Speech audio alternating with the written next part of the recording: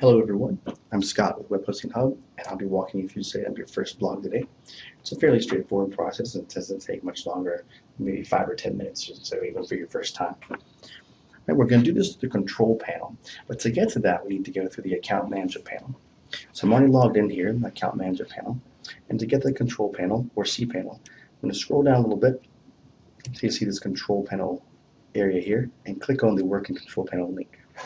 All right, and this brings you up to your control panel, and this is the main page here. So we're going to look for the software services category down here, and then this little icon here called Softaculous. Softaculous is a program that installs other programs much faster than by doing a manual process. So we're going to use this today to install our blog. Now we're here on the main page, and you can see there's several big icons. These are all the most commonly used programs or commonly installed programs with Softaculous. Now we're going to use WordPress because it's the most popular blog platform right now. Very good one. So we're going to click on install. This brings us to our WordPress install page. And there's several fields you have to enter here to set it up. First is choose protocol. Now when you first click on it, there's 4 options, and it looks a little scary at first, but we're going to use HTTP option. Okay, and you pretty much want to go with that unless you specifically have purchased and installed a security certificate for your site. If you have, you can always use the HTTPS option if you like. But in our case, we haven't, so we're going to stick with the HTTP. Now you have a choice here of using www or non-www. It's a personal preference, doesn't really matter. It just controls how it's going to display in the web browser. Personally, I go with the non-www. All right, and next we're going to choose the domain name we're going to install the WordPress on. If you have more than one domain name, they'll all be listed here. CustomerCommunityHub.com is not the domain name I want to use. So I'm going to click here and select hubtest.com, which is the one here I want to use. There's a couple other oddball ones. You'll probably see a few of these, in the list if you have more than one domain name where you have, a subdomain. It kind of looks like 2 of them together. You might have this IP address thing. Just ignore those, they're not useful here. And we're going to click hubtest.com.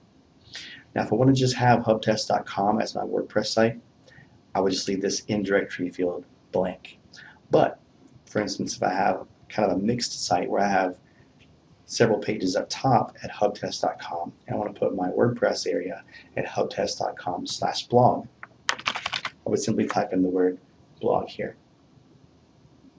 I don't want to do that today, so I'm going to go and wipe that back out. All right. Now, database name. This is randomly generated. You can change it if you like, if you have something specific you want to use, but generally I just leave that blank or as it is. And then we have the database table prefix. Again, I use this as it is by default. Next we have site settings. We have the site name, which is like the site title. It's going to be the large letters at the top of the page for the most part. And we have the site description, which is usually the tagline or subtitle that's got a lower size font, usually right around, right to the side of the title there. All right. Now you can change this to be anything you want, and you can change it later on if you don't like it or you change it around a little bit. So you're not stuck with whatever you put here. If you're not sure, just go ahead and leave that as it is. And next we have this section here, this checkbox for Enable Multi-Site. If you want to run multiple WordPress blogs from the same admin, you can click that here.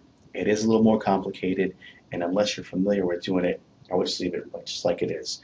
For the most part, we're going to work with one single blog, so we're going to leave that unchecked. All right, now we're down to the admin area.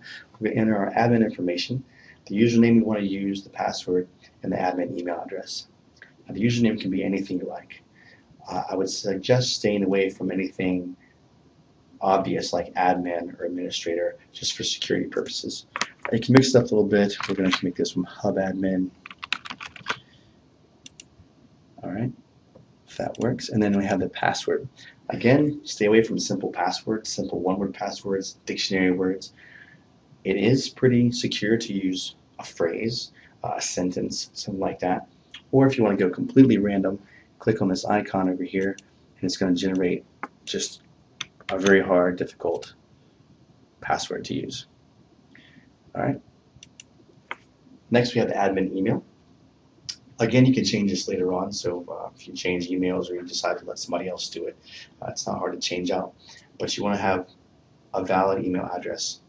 This is because a lot of things are sent to this email address, notifications, update notifications. If you forget your password, you're going to need to be able to recover that, and this is what this is used for. So as long as it's valid and you're happy with it right now, just leave that there. All right. Now, most of us are going to use the English language here. Vast majority of websites out there are English, but if you have another specific language you want to use, there's a great big list here that WordPress does support. We're going to use the English for ours. All right.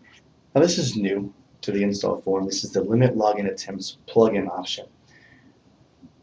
WordPress allows an unlimited amount of login attempts by default. So someone can sit there with a brute force attack where they can sit there by themselves and try over and over and over and try to guess your password. By clicking this button here, it installs a plugin that limits the number of attempts that someone can do in a specific amount of time. After they hit that number, if they haven't logged in yet, it locks them out. Okay, and that time can get longer and longer. You're able to adjust all this later on once you get in. I suggest using this for security purposes. And next we have the advanced options. We're going to skip that. We're just going to click the install button here and let it do its thing. Now you have a progress bar here. This can take anywhere from a few seconds to about a minute. It usually doesn't take very long, and it didn't. Right here we're done.